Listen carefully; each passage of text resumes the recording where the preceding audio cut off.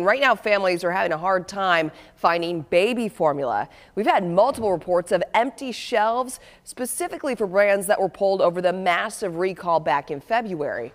Well, multiple babies got a rare and serious bacterial infection after eating formula from Abbott Nutrition's plant in Michigan.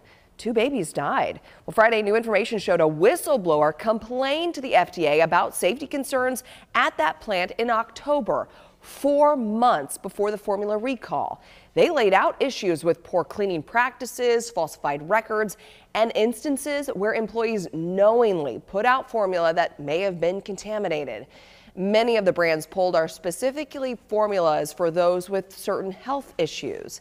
One family in Oklahoma says they're running out of time to find an alternative.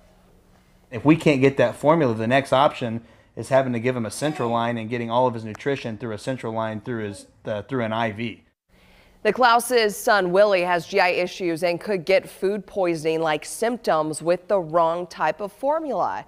Well, the FDA says parents like the Klaus's who need this specific formula should discuss the risks with their doctors. In a statement Friday, Abbott said that parents seeking their product should contact them directly to request it.